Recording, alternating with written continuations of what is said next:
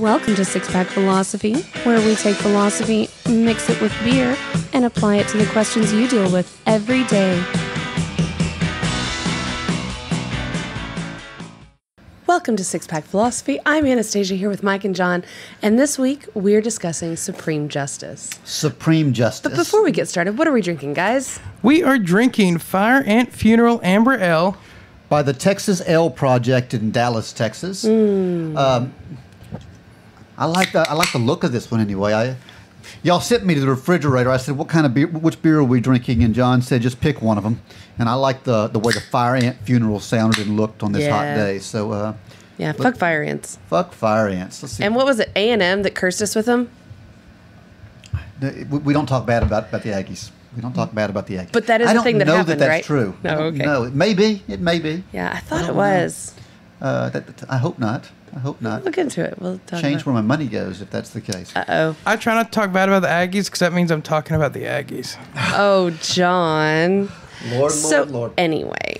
All right, so we are talking about, specifically the retirement of Justice Kennedy, but a little bit broader idea of, what does it mean when this great swing vote retires? Right. And I want to look at Trump's nominee to replace him, and I want to look at some key justices of the past. So maybe we can put some perspective on this stuff. That sound good to you guys? Yeah, let's do it. That sounds fantastic. All right. So Justice Kennedy, he's been there a long time. In fact, he's the longest serving active member of the Supreme Court.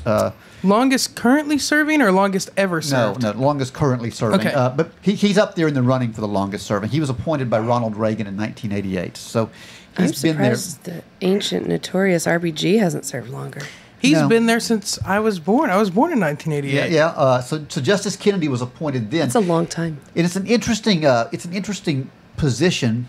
He came on the court about the same time Sandra Day O'Connor had come on. They're within a couple of years of each other, and those two were always the swing votes. They were the two that you couldn't predict what was going to happen. With the retirement of Sandra Day O'Connor several years back, Justice Kennedy became the most important voice on the court. Now, he's not a Chief Justice. Right. But if you ever watch the cases that are argued before it, the cases for the last 20 years have largely been tailored to Kennedy. Mm-hmm. Because there were 4 liberals, there were 4 conservatives. You knew basically how they were going to vote. And then there was this however guy. Kennedy was swayed was kind of the way the court went. Right. Now, let me ask for the distinction. And my understanding is, but you know better, that it's not that important. You mentioned he's not a Chief Justice. What's the difference in a justice and a Chief Justice? There is no difference in voting rights. The difference is the Chief Justice is the person that assigns who writes the majority opinion, assigns who writes the official minority opinion. But all the judges are free to write whatever they want. Okay. So it's kind of like the chair of the court. It is. It is a very important position because the person that writes that majority opinion is writing the precedent that's going to govern the nation for, until the court decides to overturn itself. But this guy, Justice Kennedy, he was kind of a surprise. When Reagan put him on, people expected him to be a staunch conservative. Right. And he has been in a lot of ways. There are some things that Kennedy's been very conservative on. He continuously votes against gun control. In fact, he was one of the votes to try and get rid of the Washington, D.C. handgun law. Mm-hmm. You can't own a handgun in D.C. He voted against that. Now, he lost that, but he voted against that decision. But at the same time he does that, he's also the author of every modern decision when it comes to homosexual rights in marriage. He wrote the decisions that overturned the gay sex preventions. Mm-hmm. This is that guy. So he's been he's very hard for people to get a grip on with what he's doing. Kennedy loves guns and gays. What does that sound like? Kennedy also is kind of a strange character because he has been very much for a woman's right to have an abortion. Yeah. Yet he wrote the decision or the minority decision against the ban on partial birth abortion with this stuff. So he's for abortion, but he went back and he said, but if a state decides to ban partial birth abortions, it's not the federal government's authority. Right. It's so he's kind of a strange person. He's He says there has to be a line, but he gives the state some latitude to draw. He does. The He gives the states quite a bit of latitude. When it came to the Bush administration, who people again expected him to be this person that would back the Bush administration because Reagan appointee, right? He was the deciding vote that came through and said that prisoners of war held at Gitmo, at Guantanamo Bay, had a right to habeas corpus, that they had constitutional rights. That's something that surprised a lot of people. It was quite shocking that he does this. So when you lose this voice on the court, you're losing a balance. Okay? And I wonder exactly what that's going to do to the court. Well, I'm at a really weird place because you know a lot more about the justice than I do. But from what I hear, I kind of like this guy, right? He's a. I was reading where a Harvard professor, and I've forgotten what his name was, said that this was the most libertarian Supreme Court justice we've ever had. Right. And that was his opinion. Yeah. But I also like, and this kind of goes into the whole paradox of a group who wants to get into government to reduce it are really bad at getting into government because they don't want to play that game. Yeah. He is retiring, right? He is. Which is a bad political move, but I like that he's doing it. He's saying, I have served my time. It is now someone else's turn. The fact that someone does that makes me like them, but I hate that he's doing. Does that make any sense? You wish it was somebody who you liked less. It's interesting to me, though, that he, they were expecting him to retire during the Obama administration, and he held off until there was a Republican there. Right. Now that shouldn't surprise. I guess that because he was a. I mean, that's standard practice. He was, it's kind of surprising because in all reality, the Obama administration was much more moderate, I think, than the Trump administration has been so far, and he seems to be a pretty moderate guy. Right. But again, he was a Republican appointee. He did make one decision or vote on one decision that I have a little bit of an issue with. On the Citizens United case, he's one of the ones that voted in support of unlimited spending by PACs. Now his statement was the reason why is because, and I kind of agree with him that spending is speech. Mm-hmm. But it makes me. I'm in a weird place there where I don't want people spending unlimited, but I think he's right on the constitutionality of it. Mm-hmm. Does that make sense? And we're losing that voice. And think about it. This will be the second appointee that Trump's had. Mm-hmm. Well, that's a lot of influence. Well, when Gorsuch came in, Gorsuch is showing all the signs of being an uber conservative judge. I've heard some really interesting arguments on that, and I don't actually know where I fall. I've fallen on one side or the other of that issue as I've progressed. But a really interesting argument that enormous spending in campaigns is critical to third parties and independents because the incumbent always has a large value worth of publicity in his position. And the only way to overcome that is egregious spending to overpower that. And if you remove that, you've not removed this huge advantage. You've just removed the ability to overturn it. Yeah. I can see that. However, it is almost impossible for a third-party candidate to raise and spend more money than a incumbent. Yeah. It's something that's very difficult unless you have an independently wealthy candidate like a Ross Perot that was able to spend his own money over and over again. Yeah. So it's kind of an interesting idea here. Here's a question before we get into the next one. I kind of want to throw something out here because there's two schools of thought about justices before we get into the appointee. Mm-hmm. There are those that believe that we should appoint only non-biased judges that are that are moderate and seem open to all ideas, mm-hmm. which is the majority. But there's a whole school out there that says no, we should be appointing highly partisan, highly politicized judges, and the idea being that since presidents overturn or presidential parties overturn, you'll end up with a court that accurately reflects the will of the people, and by having the polar opposites argue, you end up with a better decision. Here's my problem with that, and I could agree with that if we had a 30 or 50 man judge panel. The problem is we don't. We have a 9-man, yes. Yeah, so with 9 people, if you have 2 judges retire under one president, that was maybe one term in a very liberal scope of very conservative president in a very liberal scope of America on the long haul. They can reshape the court for a long time because it happened there for 30 years. It happened. Yeah. This one, I mean, there's such a swing there. You know what I'm saying? Yeah, there is, but I understand the logic here of I want somebody there that has firm beliefs, that is going to argue those firm beliefs, because I want to hear the argument. I think it should be out there with an argument. But I think that's a flawed view of the courts, because you're already saying that the referee should be arguing their beliefs, and I think the referee should not be arguing their beliefs. I think that's what Roberts did when he gave the argument to Obamacare.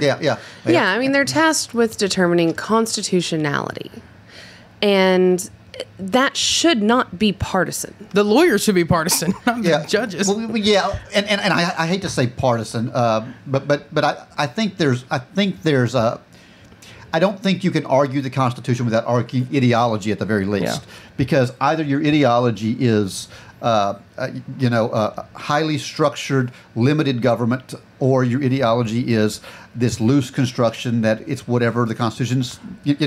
Does the Constitution mean what it says, or does the Constitution mean you can do anything it doesn't say you can't do? You can have a philosophy on what it means to determine the constitutionality of something that has absolutely nothing to do with your political beliefs.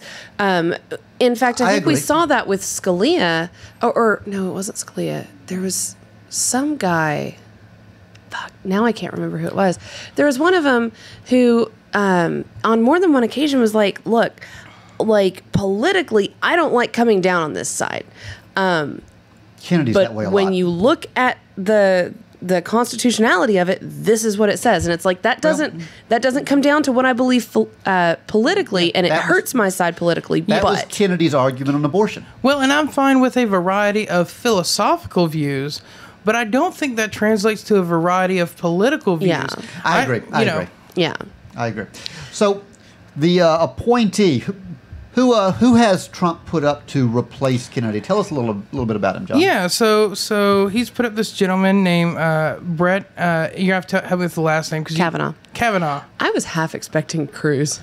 Yeah. I don't know why. I just I had this thought at one point. I was like, the guy he's been arguing with the whole time. Well, the only reason, who's been sucking his dick ever since. Part of the reason some people expected him to be appointed was it takes him out of the running for the presidency next time. That. Yeah.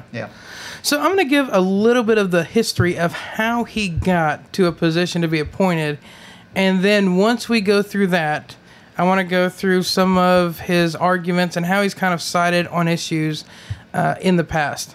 So he kind of first got his name when he started making really strong arguments from the bench.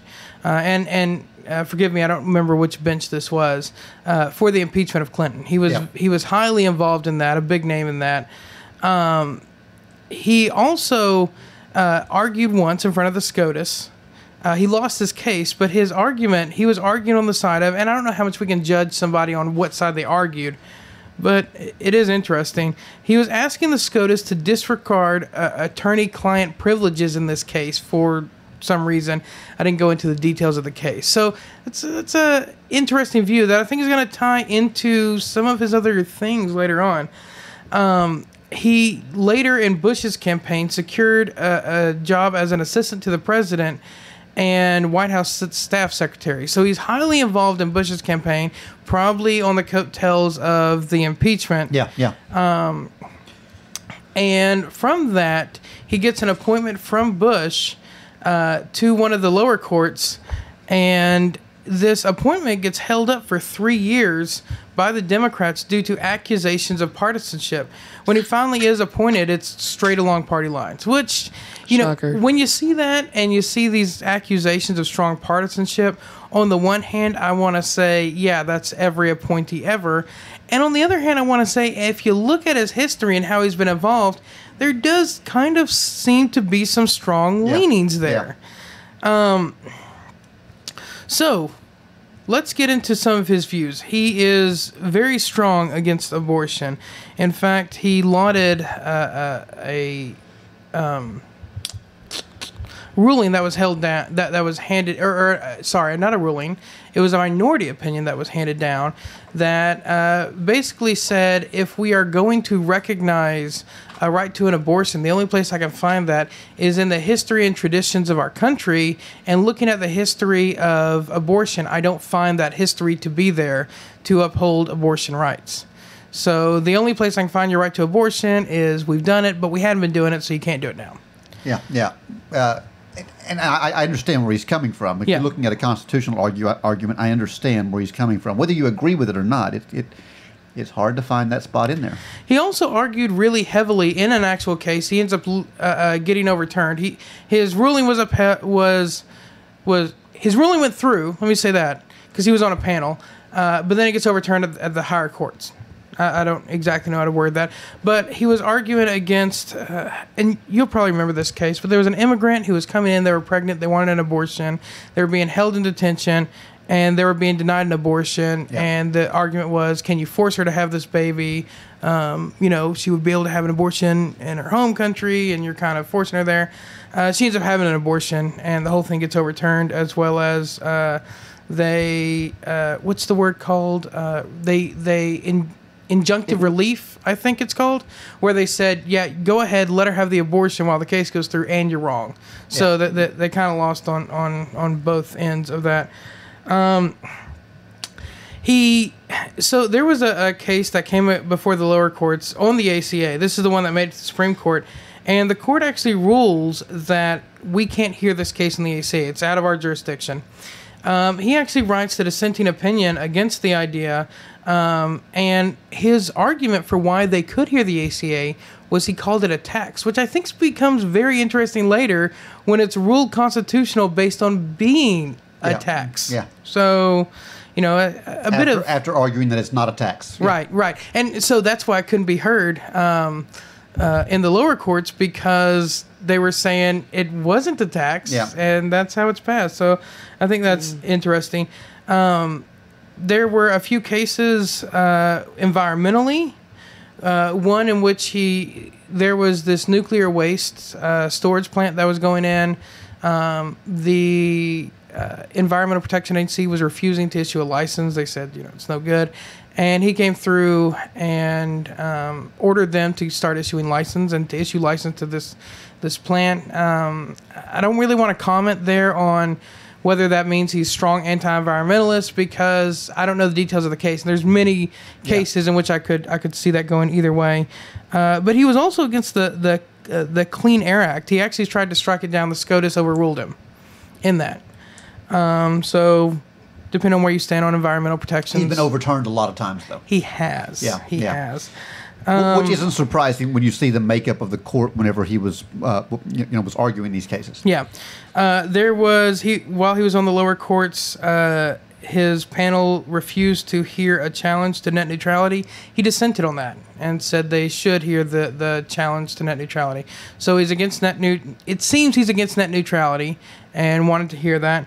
Or at least wanted to hear the case. Yeah, I was going to say, I'll be fair there. Like, there are plenty of things that I didn't necessarily agree with that I wanted to hear out. Yeah. Well, and I think that's a disclaimer we need to put on all of these. Even with his abortion and his strong lauding of that opinion, until you're there and you actually have time, which we don't on this show, to go through each of these cases and hear all the details, there might have been a perfectly valid reason on any of these why but it may give you a little bit of a hint. But there seems to be a pattern here. Yeah. Right.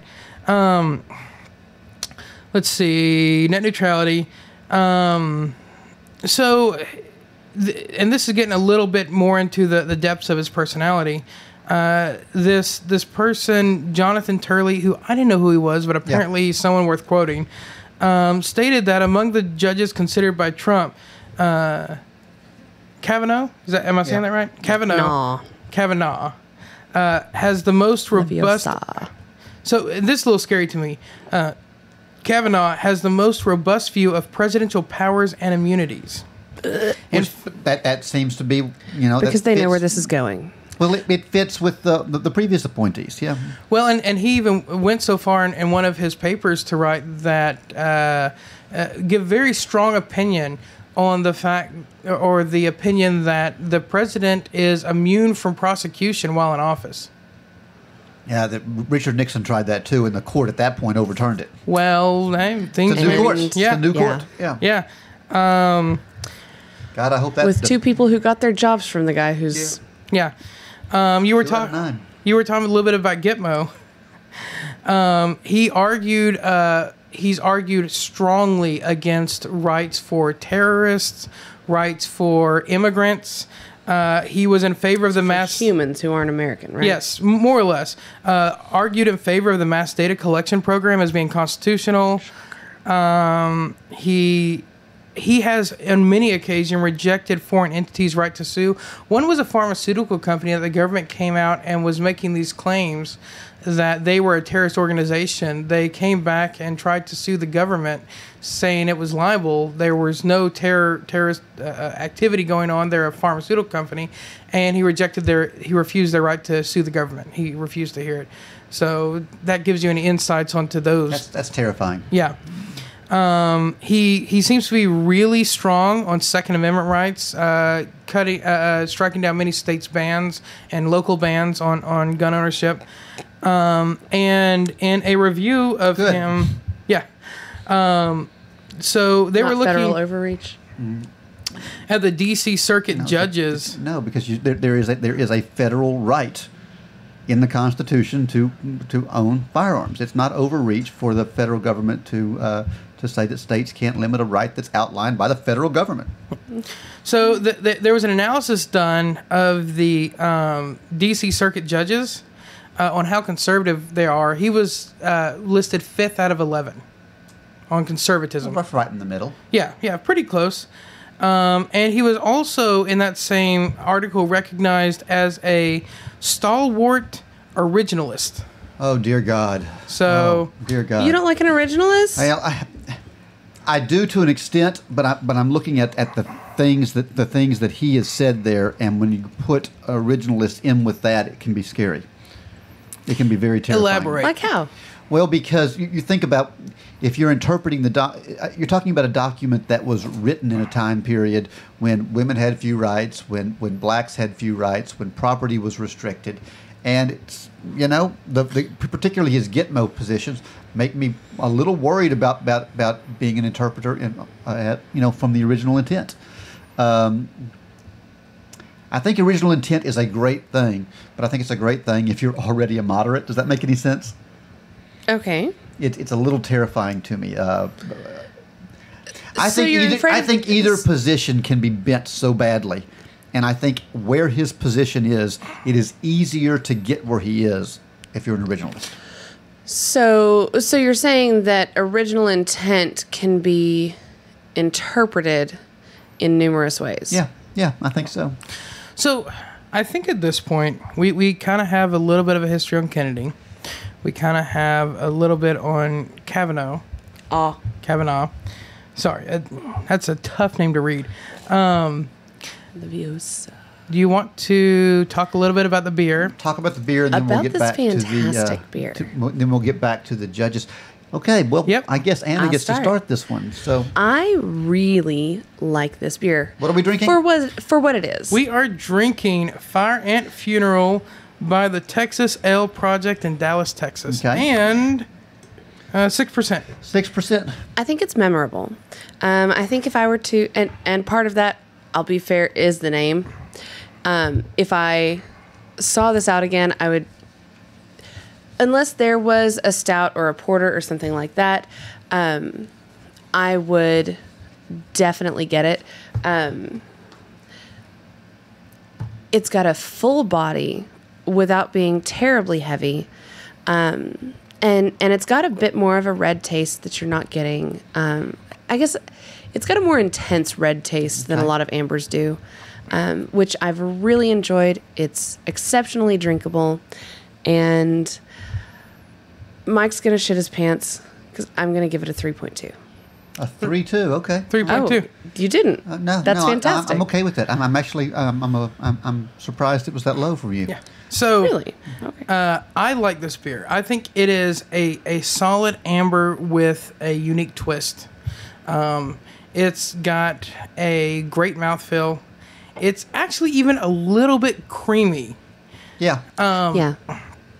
It's got a good flavor throughout. Nothing's overwhelming. In fact, it is hard to pinpoint the flavors that went into this. It's definitely, malty. It is its own Yes, experience. Exactly. It is close enough to an amber that if you handed me this and I tasted it, I'd say, yeah, that's an amber ale. However, it doesn't taste like every other amber ale. Yeah. That said, It's got a good weedy smell to it too. it does. Yeah. In fact, when I smelled it, I was not like, this is the most delicious smell I've ever smelled. But it was like, that's a good smell and it's different. It smells like walking into a brewery. Yeah. Yeah. That's a good way to describe amazing it. smell. Good way to describe it. Oh. All that said, this is a beer you have to try. This is not going to make my top 10. Yeah. It is not a Lizard of Cause, but it's a great beer. I'm going 3.5. 3.5. All right. I'll tell you that from the can experience, I always come back to I think that's part of the experience of drinking a beer. This can is awesome. I was excited about it when I got it. It poured well. It's smooth. Mm-hmm. It's got a hoppiness to it, but the hoppiness isn't overbearing. I love it. I hadn't noticed the cream until you brought that up, but that's got a good bit to it. There's the bell curve to it. It rises, fills your mouth. You can feel the flavors rise, and then it kind of gradually goes off. You can leave it sitting there, and you can still feel it in your mouth for for 30, 40 seconds afterwards. I'm going to surprise both of you and give this the highest rating of all of us. I would call this a 3.9. I really Very like cool. this beer. I really like it's this good. beer. It I is can't complain really about good. any of those ratings. Yeah. Yeah. I really thought I thought Anna was going to be much higher than she was. When I tasted this, I thought this is an Anna beer. I fucking love it. And I really do. like it. I really like it. I do. And John, I expected you to think it was an adequate beer. I expected you to be like a 2.8 or a 2.9, somewhere in there. Yeah. So I was just wrong all the way around on this one. But Yeah. you were right on picking the beer out of the fridge. So Yeah. This was a killer beer to start with. Really a good beer. You should try this. Let's play our game. Fuck, date, llama, or who goes first? fuck, it's right there in the name. 100%. This will get Absolutely. you laid every time. You said 100%. This will get you laid every time. Oh, she's saying yeah. No, she's thinking maybe. If you want to have sex with me, this will work every time. Yeah. Yep. No, this is a great beer. Yeah. Okay, so it'll get you I'm laid. starting to feel worse. Like, the more I think about the beer, I'm feeling worse and worse about my rating. Yeah. All right. So fuck yes. Date. Yeah, so date. This is definitely a first date beer. It is not. Yeah. And there's two kinds of first date beers, and we've talked about the distinction. There's the first date beer when you really want to get to know the person, and there's the I'm throwing a Hail Mary, I gotta surprise you and shock you. This is not the second one. Right. This is the first one because it is a beer that will not overtake your conversation. You will not be sitting here talking about the beer the whole time, but it is a great beer to have. I do and I think it's a think- beer drinker's beer, though. Yeah. Yes. And I do think that this would be a great beer to have as part of the first date experience, where when the conversation lulls, so what do you think about the beer? Yeah. I like it. There's a lot of different things to talk about it. You can talk about the level of hoppiness. You can talk about the fantastic grain profile it's got. Ask her if she wants to have sex now. That's not beer related. Try this. Well, Wanna fuck? Is it? Apparently to you, it is. Hey, how's this beer? Want to fuck? Yeah. That's actually Blaine's pickup line. Just So, ask a few times, hey, you want another beer? The answer with this is always yes. yeah. But you know what his problem is? It's always Michelob Ultra. Yeah. Hey, you have Michelob Ultra? Want to fuck? No. I don't even want to talk. All right, so No, I'd get drunker from water. fuck date lawnmower. My turn. I think this is a good lawnmower beer. It's a little heavy. but Really? I wouldn't have expected that. It's a little heavy, but Oh, no, it is. But I think it would be refreshing whenever I'm out there. I think it would be something that I could drink while I'm outside mowing. I think this would be a great lawnmower beer. It's a creamy beer with a 6%. I mean, it's your thing. I don't see it. But my reasoning behind that is I think this is significantly refreshing. And Okay. that's what I want when I'm mowing. It's probably a little heavy, but fuck it, I'll mow your lawn if you bring it to me. Refreshing. Significantly refreshing. And Another beer Mike will mow your lawn for. That's right. I'm going to end up mowing everybody's lawn. That is true, but you'll have lots I'll of have beer. Lots of beer. Lots of good beer. Yeah. That's okay. That is okay. All right. So we have talked about Kennedy. We've talked about the replacement. So I want to talk about why this is important a little bit and look at it historically because, that's the We kind of need a geeky lawn shit that I mode. do. And something I'd like to do, and you're going to need to lead this. My idea, you do it, right? Okay.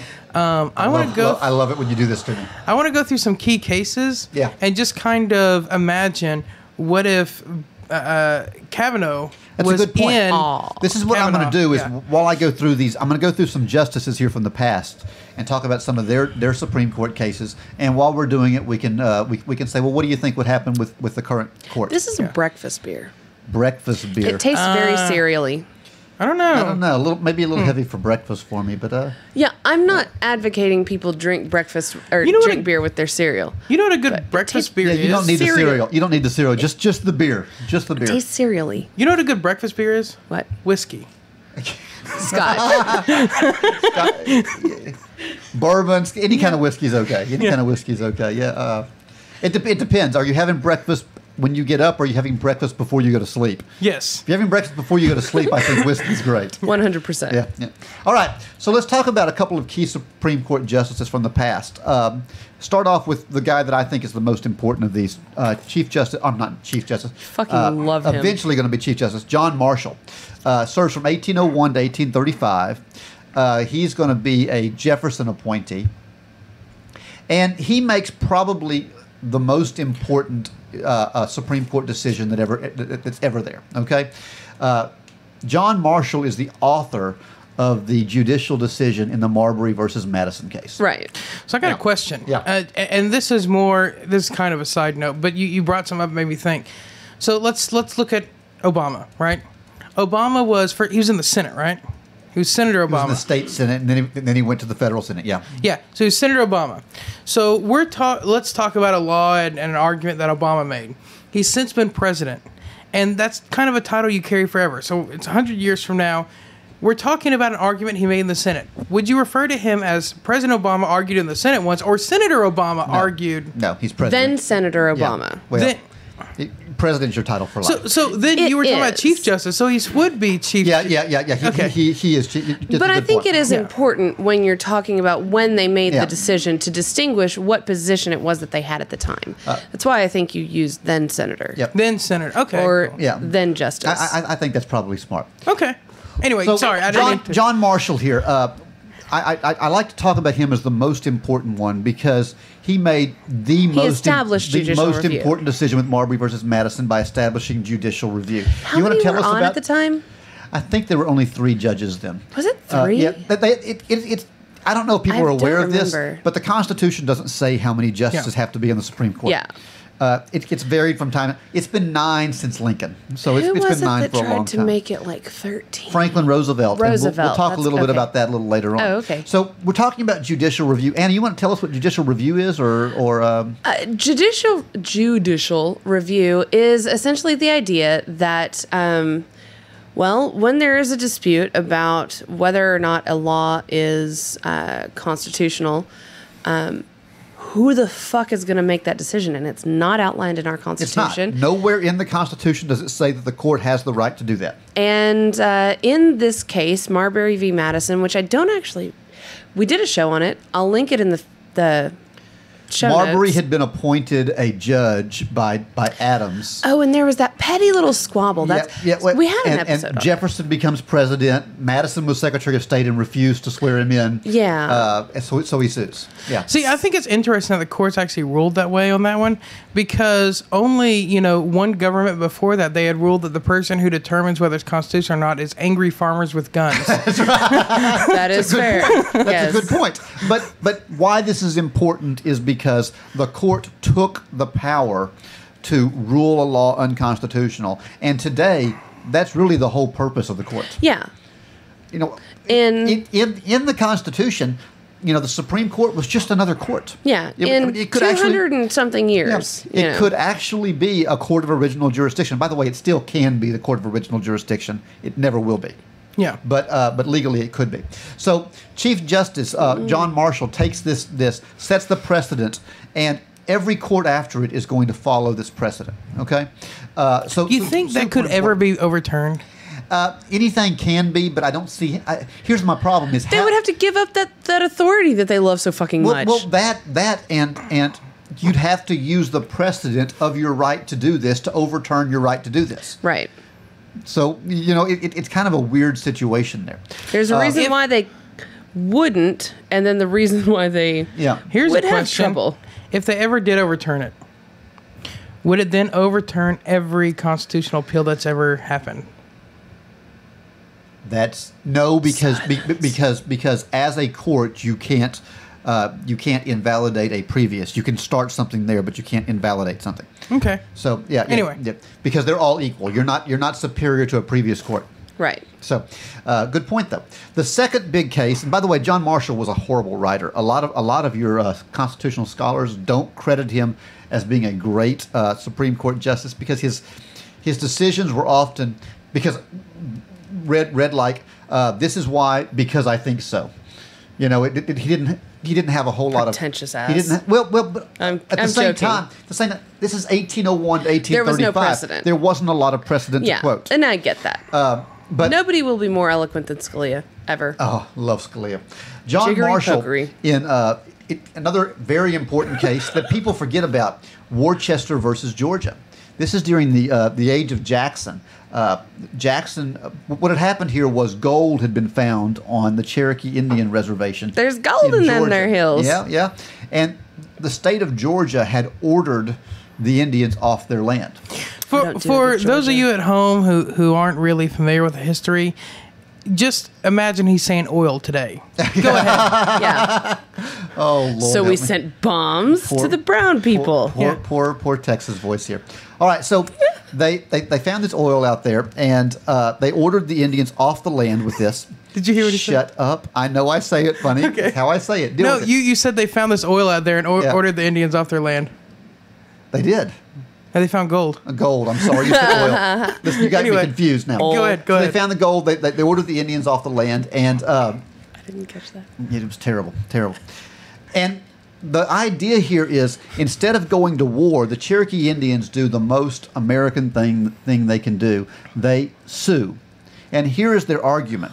They argue that they are not, that the laws of the United States do not apply to them because they're an independent nation. Yeah. And people laughed at them. This is ridiculous. It goes all the way to the Supreme Court, and people expected that they would lose this. But here's their argument. They said, the Constitution says the Senate has the right to negotiate treaties with foreign nations. The court agreed. Then they pulled up a treaty that the government had negotiated with the Cherokee people. And they said, since they negotiated a treaty with us, and the Constitution says they only have a right to negotiate treaties with foreign nations, we must be a foreign nation.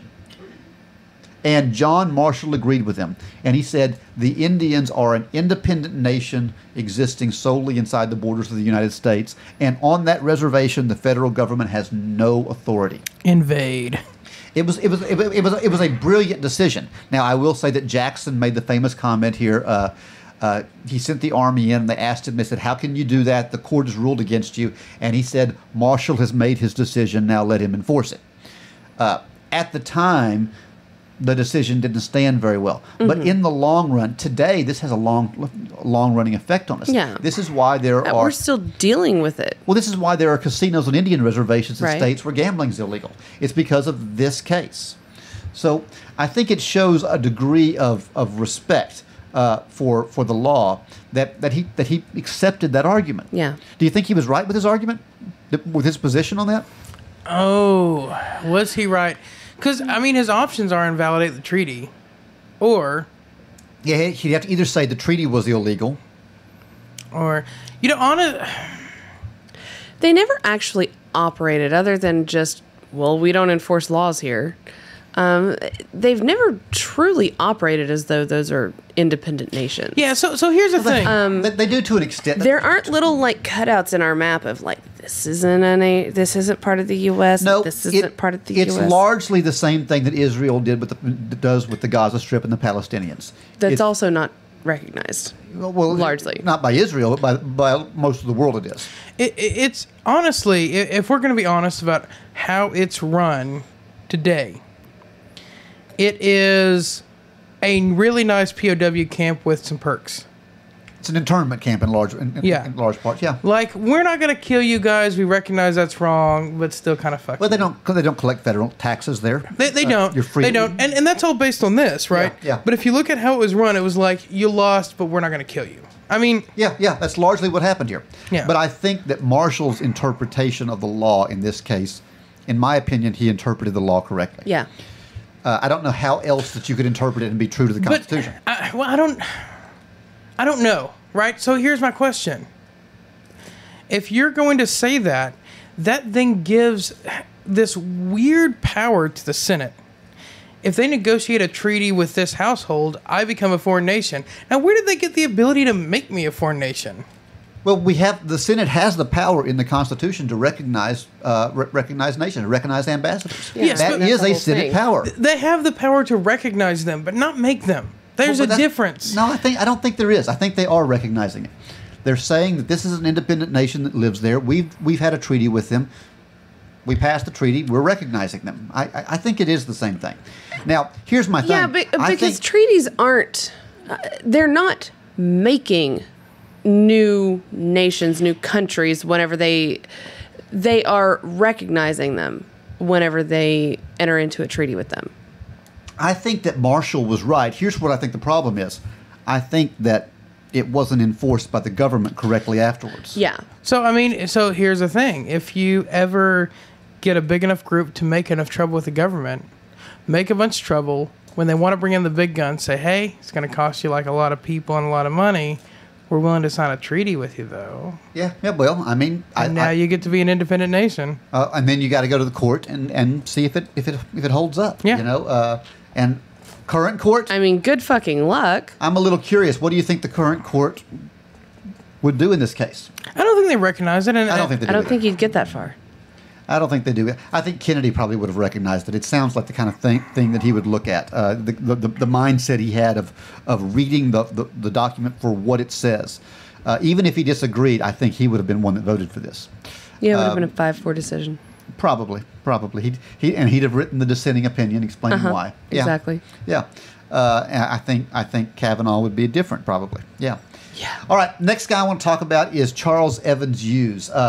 Charles Evans Hughes is an interesting case. By the way, Charles Evans Hughes is the guy that the picture on the Monopoly game, the Monopoly guy, is based after. If you want to know what he looks like, that. yeah. Charles Evans Hughes was an associate cartoonish. justice from 1910 to 1916. Okay, so 6 years as an associate justice. He then leaves. He becomes the Republican governor of New York. Tries to get the Republican nomination for president. Fails, and is appointed by Herbert Hoover as Chief Justice again from 1930 to 1941.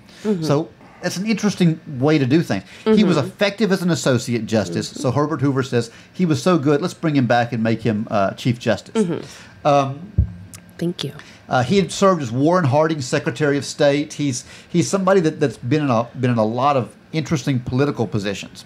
But what I find most interesting about Charles Evans Hughes is this is the guy that struck down Franklin Roosevelt's overreach in the National Recovery Act.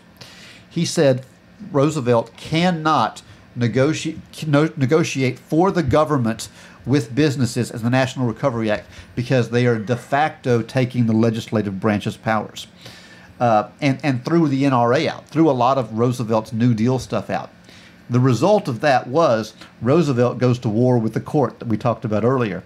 Franklin Roosevelt, with his famous court reform plan, or what we call the court packing plan, tried to raise the number of because of it judges lost. up We to call 13. it the court packing plan. Yeah, the court packing plan. Well, it kind of lost. Our history books always say that Roosevelt made his one overreach here by trying to pack the court because he lost, and he did, but he scared the crap out of the court so bad that a lot of the court members, guys like Van Devanter, they started voting more progressive and voting with him. Yeah.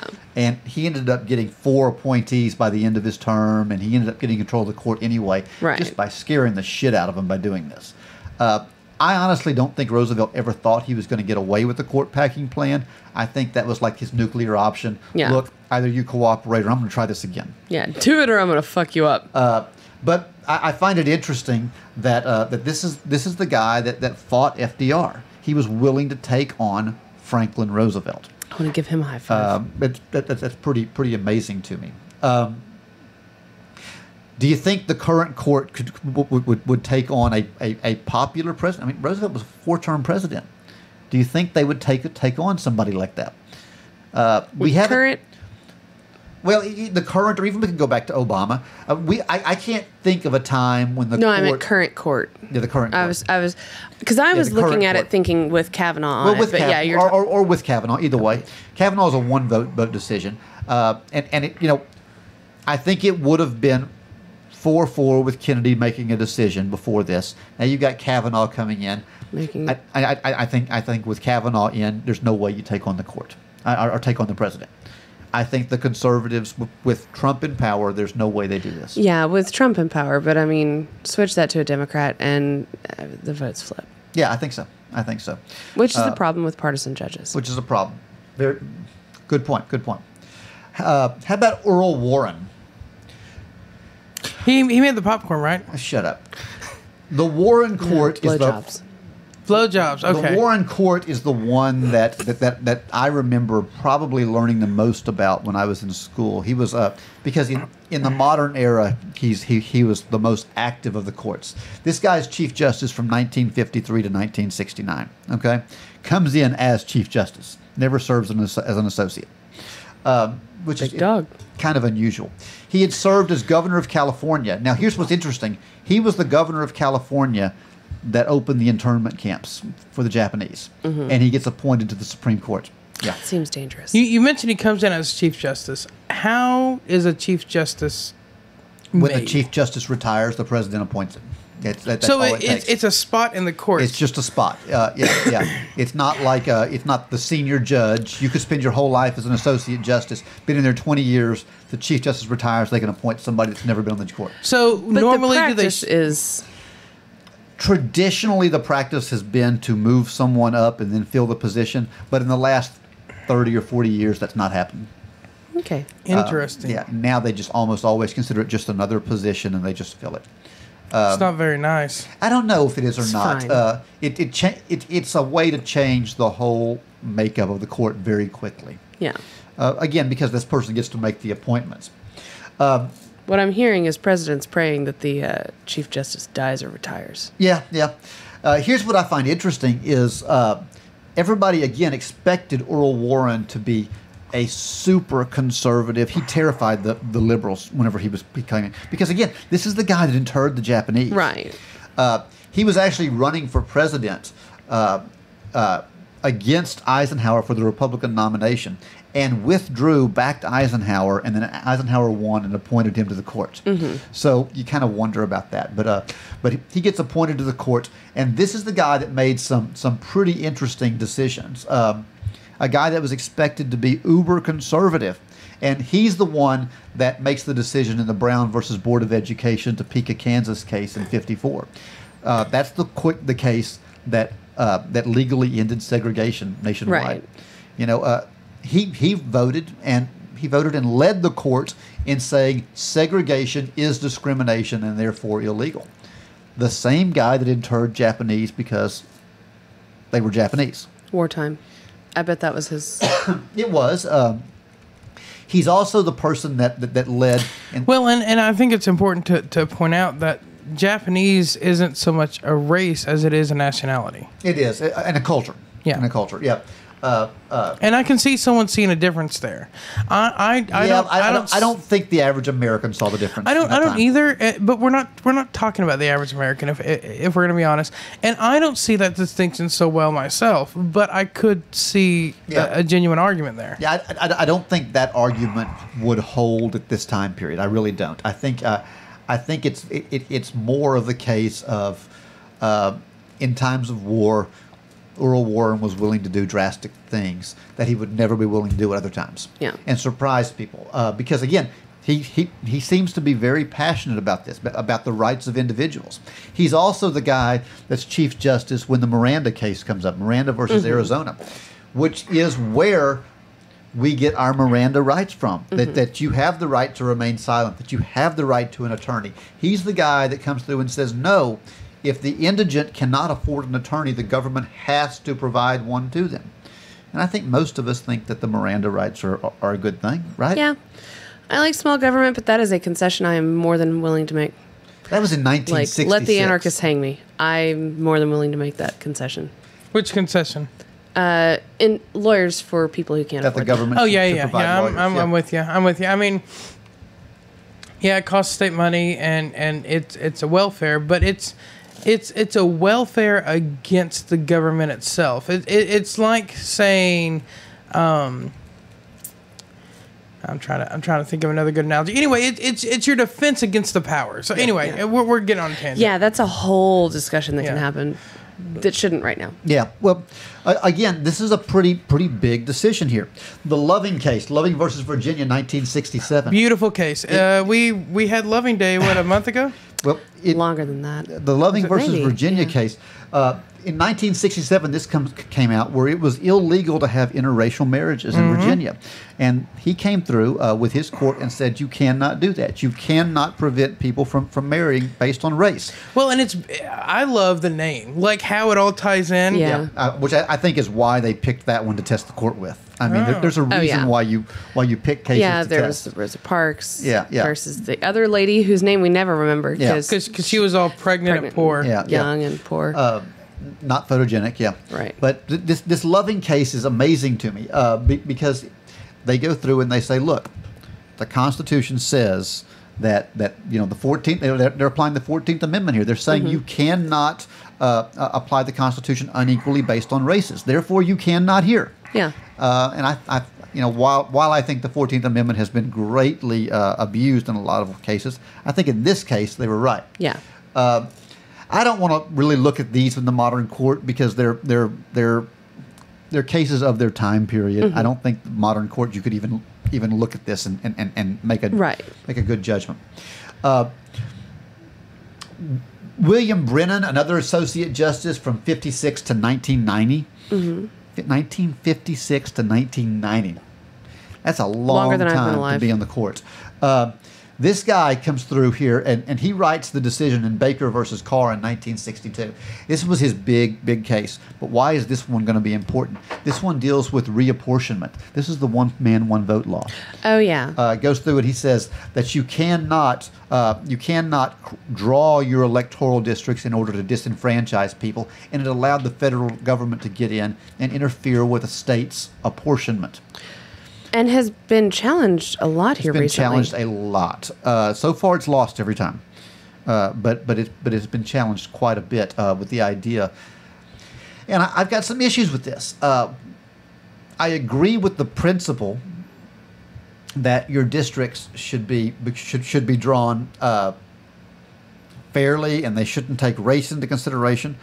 But the other side of that is, I also agree that states have a right to draw their districts. And this allows the federal government to come in and redraw election districts. What do you think the modern court would do with this? I think absolutely, particularly. they would redraw districts all goddamn day. Particularly with the new justices that have come in, I think they would very much allow the federal government to redraw electoral districts. 100%. Absolutely. Yeah. I'm really. I wouldn't be surprised. Yeah. Go ahead. Yeah, I wouldn't be surprised if they found some way in which it was a federal job to do anyway. Yeah. And just completely took it over. Wow. I mean, totally. That's where I was going to go with that. Actually, That one shocked me. Yeah. I fully expect that in my lifetime, which is shorter than your lifetime left, in my lifetime, we're going to see an independent agency put responsible for the apportionment of things. Independent. Yeah. That's cute. Yeah. Is it going to be like the debates? It'll be Yes, like the yes. Fed. Yeah. But I figure that's going to happen eventually. I call it bipartisan, which All is right. not independent. So It is not Oliver bipartisan. Wendell Holmes, one of the greatest names ever of a judge. Associate Justice, 1902 to 1932. One of the most prolific writers of our judges. Incredible writer. He's the one that famously said, when asked about pornography, said, I know it when I see it. I don't know the definition, but I know it when I see it. I also have a definition, though. See, I think there should have been a test. Like, if you find it really hard to masturbate to, probably not porn. If it's dial-up, it's not porn. Exactly. It takes too long. Exactly. Damn. Yeah. So Theodore Roosevelt appoints this guy, and while he made hundreds of amazing Slow release decisions, porn. the case I want to talk about is Schenck versus United States. This is the guy that was actively protesting against the draft, and he ends up getting arrested for it. And in this case, Oliver Wendell Holmes Wasn't the burn your draft card guy? Yes. Yep. It was? Okay. This is the case. Oliver Wendell Holmes said that his speech could be limited because of the right. clear and present danger doctrine. He said that if your speech provides a clear and present danger to the populace or a clear and present danger to the state, that it could be limited. I think he was wrong here. Yeah. By far. Later on, he's going to reverse himself, and he's going to point out in several cases that this has been completely abused and regret having made that Fucking decision. shocker. Maybe you should have reconsidered that before you wrote it. But the clear and present danger doctrine is generally considered to be the doctrine that the court uses today. Well, and I guess that's kind of jumping here, but I guess that's one of the concerns that I see with highly partisan appointees is the idea that when they are more motivated by partisan politics than they are by principle and the philosophy of determining constitutionality, I think what you end up with is decisions written in such a way that the impact of them later when power changes hands is less than effectively considered. Well, and with Kavanaugh here, I wonder, the original ruling was clear and present danger, but looking at his stuff on mass data collection and other stuff, I wonder if he wouldn't have said, Clear and maybe danger. What is speech? Speech, is that in? Yeah. I can't really. I don't know. I don't think it's here. It would be an interesting way to see it. But the clear and present danger. Holmes is going to later on say that people fundamentally misunderstood it. Okay, because he was saying that. Well, I'm going to take him at his word. Fine. Because he is going to say over and over and limit the court, because he kept telling people, look, I said that it has to clearly and presently lead to a dangerous or illegal action. And all you heard was clear. You didn't hear the present. So his statement was, look, this guy that was fighting the draft was leading to a possibility of an invasion. That was a present danger. Later on, when the court says, well, this clearly leads to riots down the road, he would say, yeah, but it's not present. It's not something that's happening now. Well, and that's exactly where I would disagree with his ruling there, is that it wasn't a present danger. Well, and I don't know. I think in World War I think it was. Now that having, I would not make the ruling. How present is he talking though? Because it sounds like we were in his fighting excuses, a war against the country, so it was definitely present. Within a couple of days, within a month, yeah, a year, that's what I'm within saying. a Present,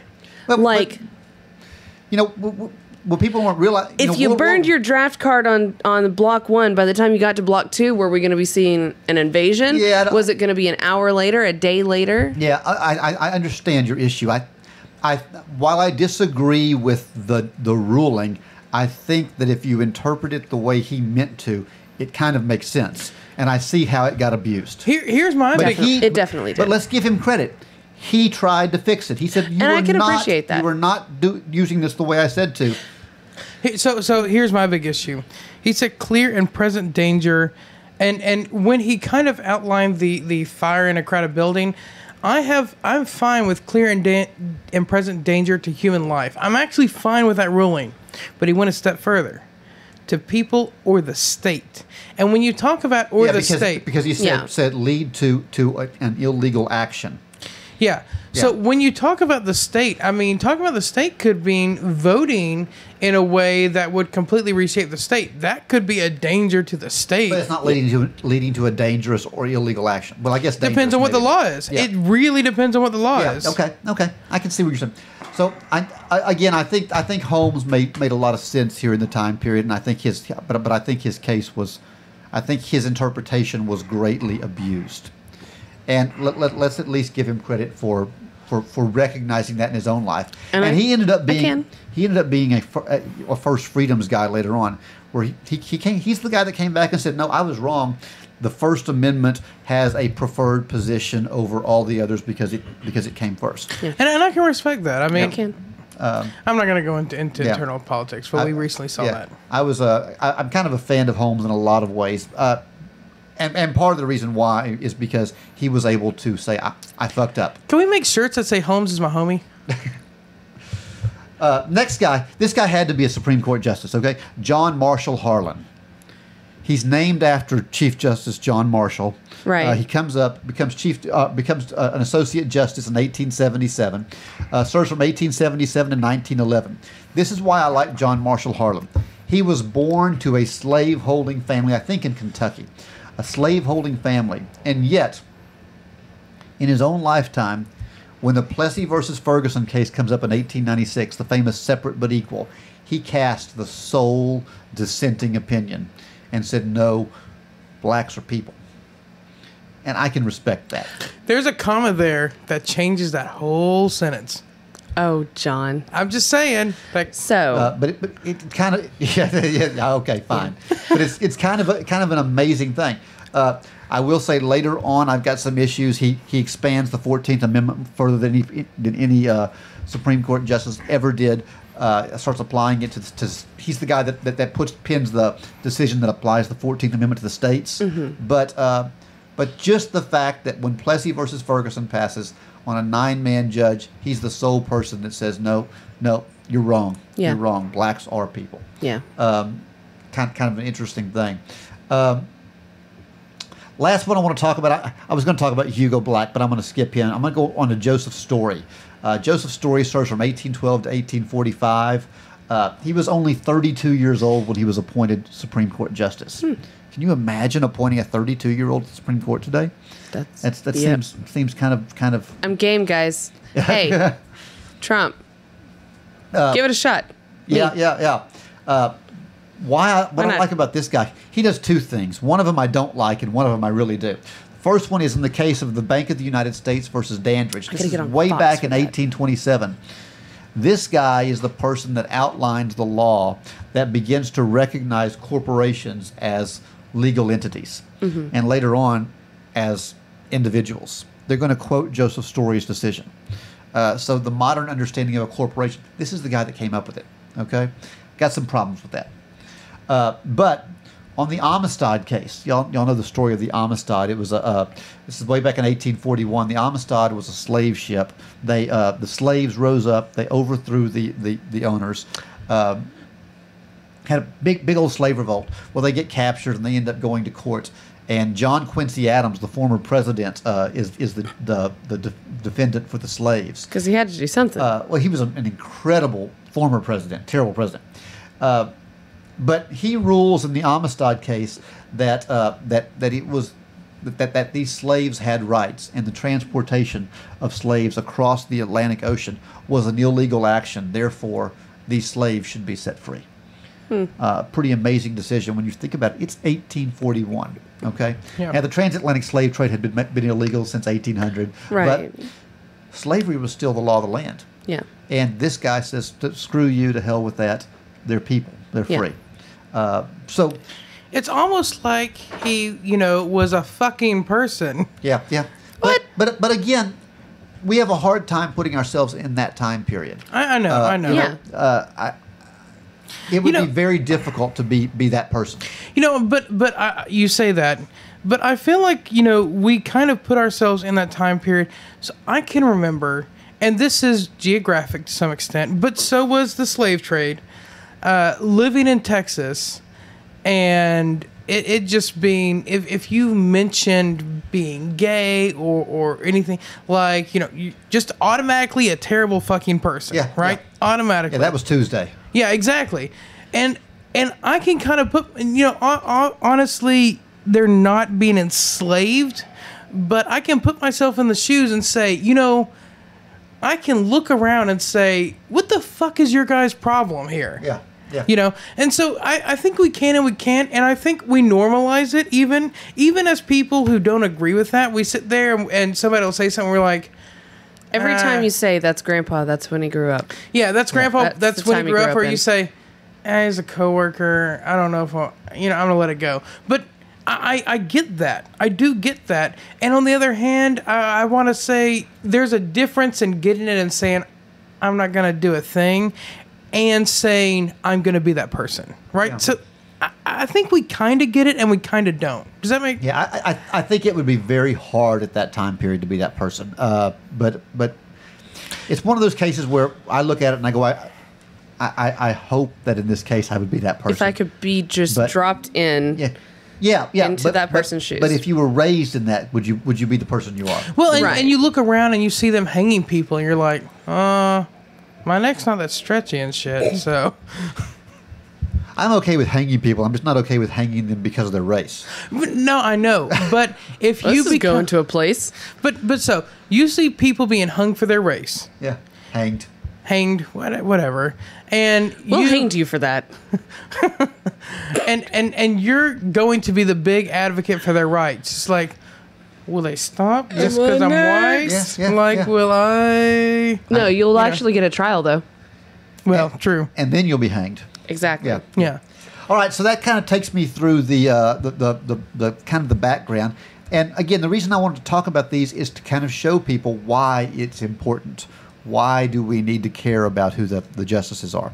By the way, I don't know if you've seen the news or not, but Chuck Schumer was out yesterday. I think it was yesterday, maybe Friday. I think it was Friday, actually. Was out talking about how the Democrats were going to block the approval of this until 2020, right? Until the midterms in 18. So, it won't be that long to the midterm. I'm just saying, it is so close to the next presidential election, it would be unreasonable for them to allow him to appoint somebody right now. That's the logic here. And the thing is, maybe it could happen because the Republicans have a very tenuous grip. It's what, 51-49 right now? So strange. Weren't the Democrats 51-49, and a few of those Republicans you can't, you don't know where they're going to go. You got guys like John McCain there. You don't know what the hell he's going to do. So neither does he. Yeah, Alzheimer's kicked in. So it's interesting to me. While he said that, the Republicans Republican leadership is saying that the vote will be by the end of August. So we'll see. We will see. And in the meantime, after the 31st, we have 8 justices, and you can function with 8. So you can until it's a 4-4 vote. In which case, it fails. I get that, but so they don't like it. I thought it was interesting having seen this history here. I heard his I don't know what the right term is, but his speech from Trump's appointment. Right, it's not an acceptance speech because he doesn't have it yet. Yeah, but it's his "Gee, thanks for the consideration" speech.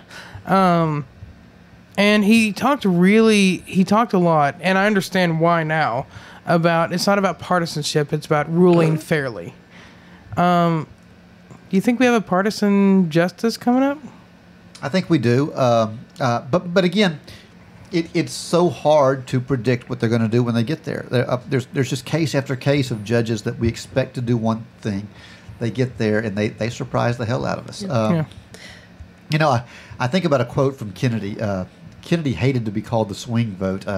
He said one time that he liked to be called the swinger vote.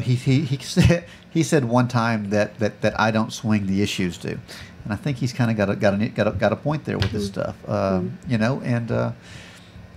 It's just real hard to predict. It's real hard to predict. So, all right, a little terrifying to me. It wouldn't be my choice.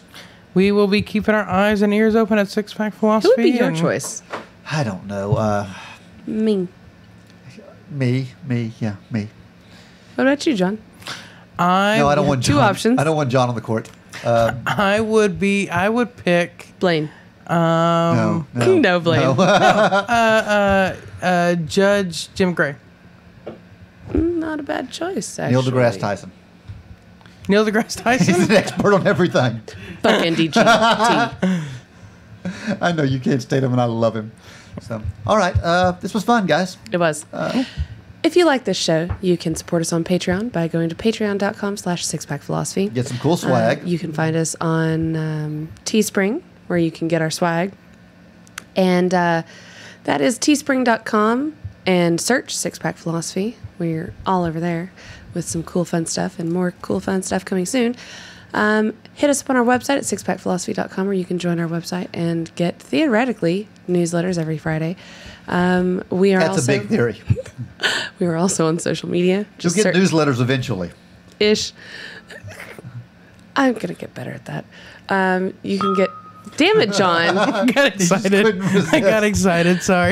You can find us on social media, and just by searching Six Pack Philosophy. If we're not there, let us know that you want us to be there. If you find a podcast platform that we're not on that you think is amazing and that we should be on, let us know, and we will work our podcast magic and get on there too. And I'm going to see how much longer I can drag this thing out to irritate the guys. God. Da-da-da-da. Cheers. Six Pack Philosophy is supported by independent philosophers just like you. If you would like to support us, go to sixpackphilosophy.com and don't forget to like, share, and subscribe.